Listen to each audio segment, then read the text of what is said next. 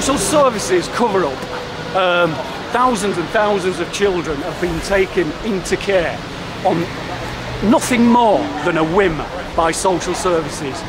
Social services are stealing children in their thousands because it's a very profitable organisation at the moment. The money being made is millions per child. These people are sat taking awards today. The police officers, statutory blind, don't want to do anything about it.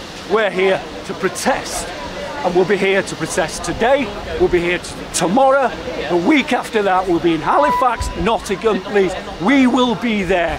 Screw the debts, screw the common law, screw the freemen. These children need protecting here. Get on board, people, get on board.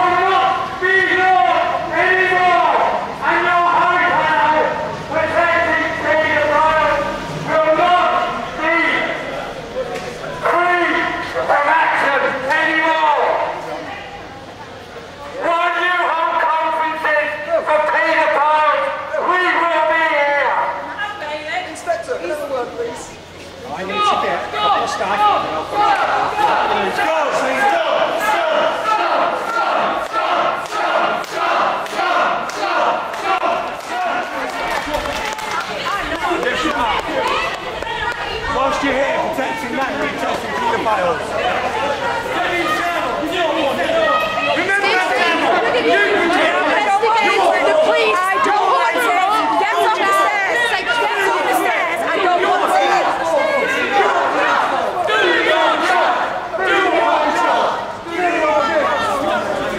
Trying to make the point that there are 7 other meetings events here. Oh, more important than child abuse. I am just trying to keep the stairs clear. Bill, you know how a boycott works.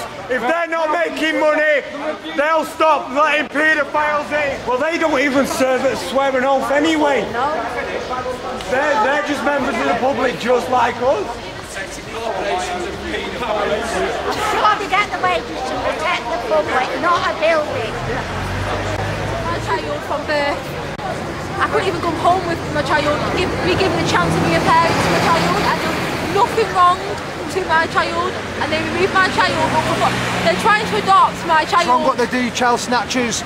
They're trying to adopt my child very soon. I've put in applications to the European Courts of Human Rights.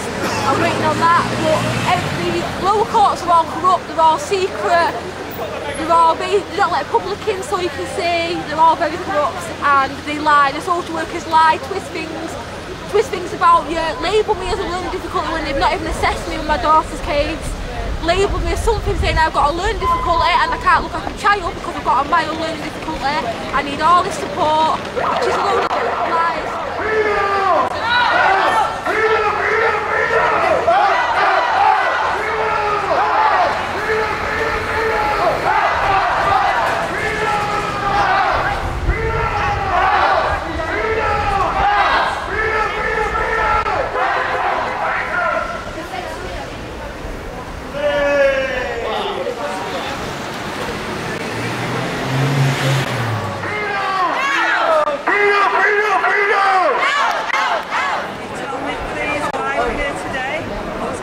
We're here because in the Midland Hotel in Manchester, on our doorstep, we've got the heads of social services from right around the country, people who are responsible for the trafficking of our children for profit. They're the sort of people that allowed what happened in Rotherham to happen, where 1,400 children were raped and groomed. They allowed it by their acquiescence, and we're here today to show them our disgust. And for every time they have a meeting, we're going to be here. We're going to take the fight to them from now on. It's not going to happen anymore. Do you think they'll come out and allow us to speak to them and challenge them and what they've done? And if they do, what will be? They're not interested. They're not interested. All they're interested in is their £100,000 a year jobs and keeping their head down and playing the systems game. And the systems game is paedophilia. That's what the systems game is. Trafficking our children. That's what they're after. They've taken everything else in this country. They've taken our industry. They've taken our jobs. They've taken our freedom. And now the only thing left is our children. And we're not having it. It stops. It stops. So we're drawing the line in the sand. The line in the sand's been drawn. It's not happening anymore. These bleeders, these police here now protecting them. They want to hold the heads, hang the heads in shame because they're protecting paedophile traffickers. They're paedophiles who are trafficking our children, stealing our children, putting them into care and allowing the likes of Cyril Smith and Greville Janner and the rest of the Leon Britton and the rest of them to have sex with our children. It stops. It stops. Do your job! Do your job! Do your job! Do your job! Do your job! Do your job!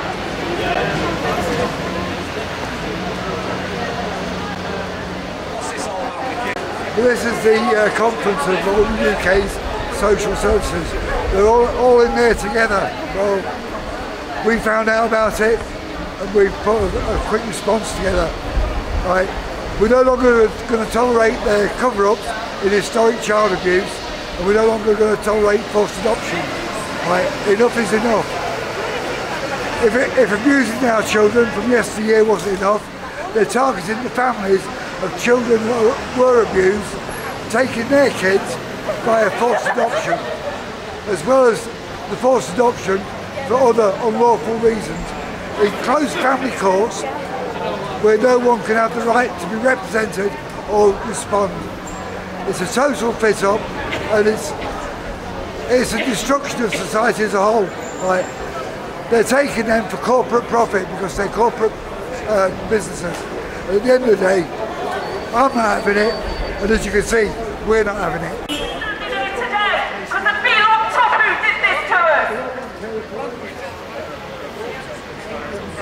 We don't have children with us because they will be targeted and took for forced adoptions.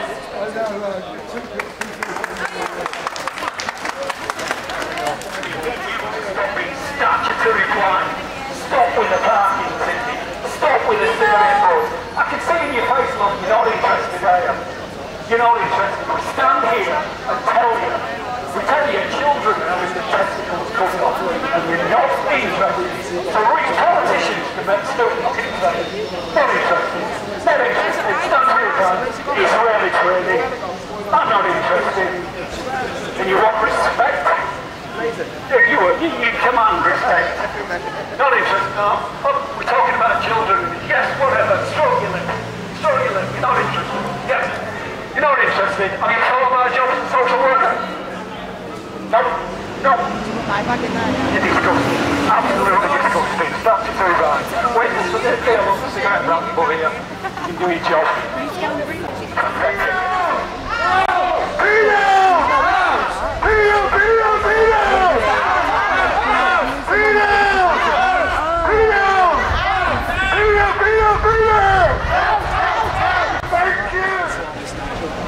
Yeah, well, this is a protest about the Social Services Directorates, and they're all getting together to have these discussions, and we really don't know what they're about. But we think that one of the subjects they should really be talking about is child sexual abuse, because it's one of the biggest subjects at the moment, and we all need to talk about it.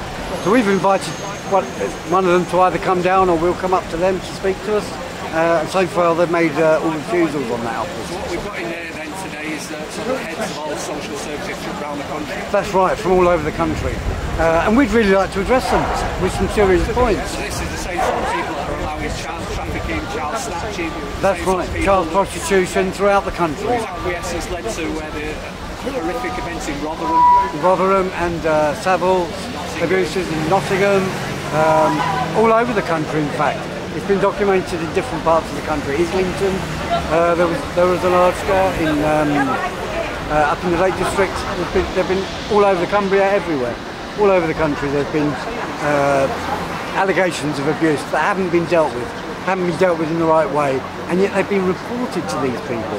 These people are there to try and are supposed to be there to care for them, and yet they're being blocked when it goes higher up. Why is that? These people are those people higher up. We want to get them the message to them. We've got to go to them, haven't we? We've got to send this back to them. Every single time, and every time we find out they're meeting somewhere, we will take the fight to them. We'll come to you. I've come from Nottingham today. We'll always come to you, wherever you are. I'm Amanda Coupon, this is my brother Chris Gass.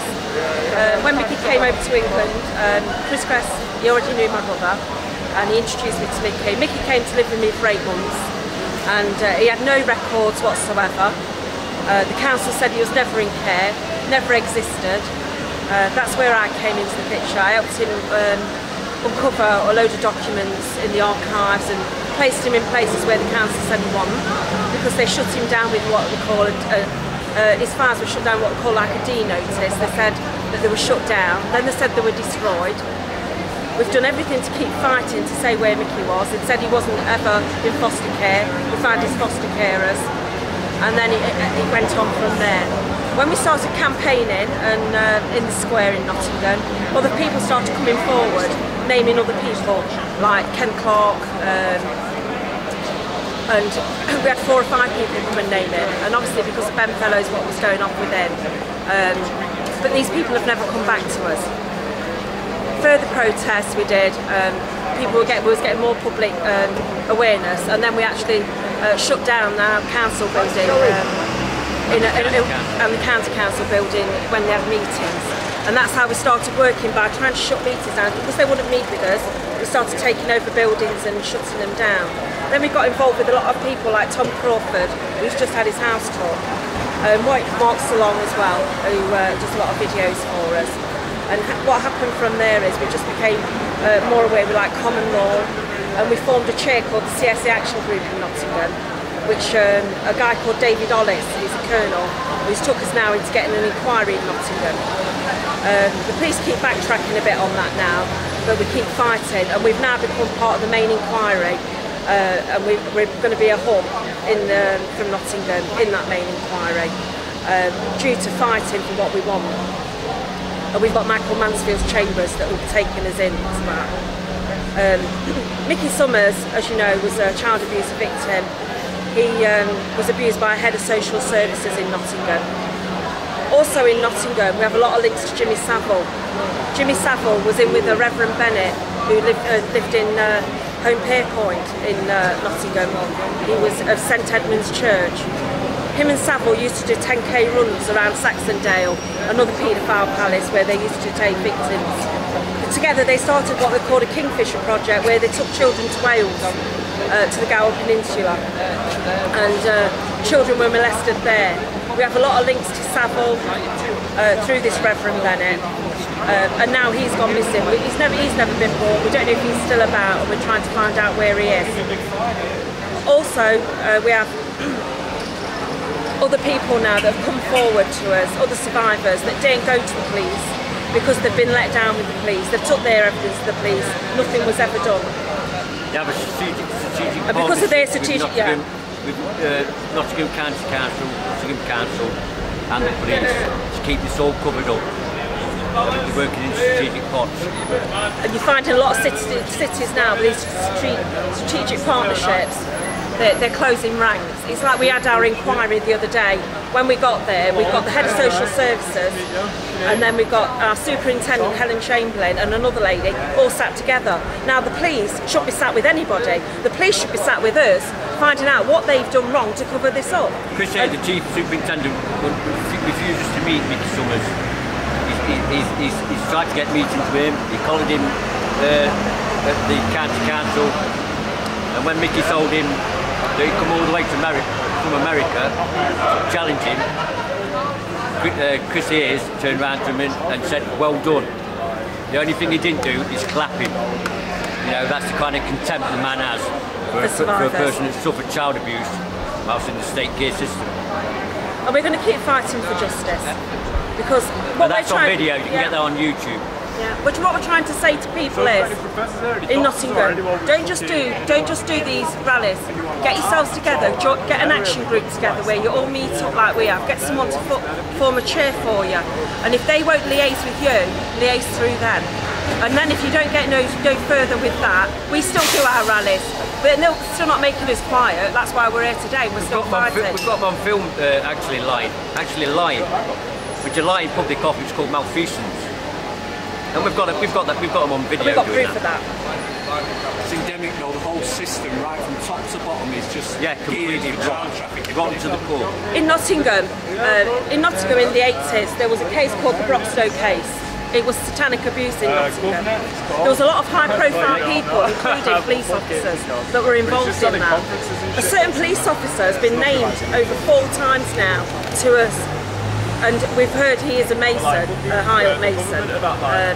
Now this guy, we don't trust that. We can't go to the police for this because obviously if 4 people have mentioned this police officer, including one of our main whistleblowers, has named this person, and they've still done nothing about it. They've not even been to that person and took her evidence off her yet.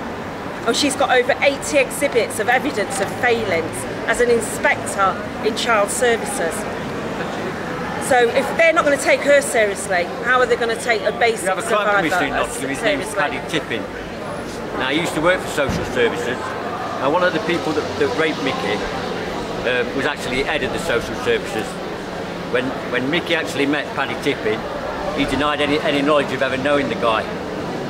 Then we found records that put him in the same place at the same time, and he was confronted with that, Paddy Tippin, the crime commissioner in Nottingham, and all of a sudden his memory came back. He goes, oh, I remember him now. He was my boss. Yeah, he was my boss, but he denied it. So the amnesia, he ain't got amnesia now. Yeah. And that's the crime commissioner of Nottingham. Who plays golf with Chris Eyre. Yeah, who packed his job in as a politician for fiddling his expenses. Crime commissioner.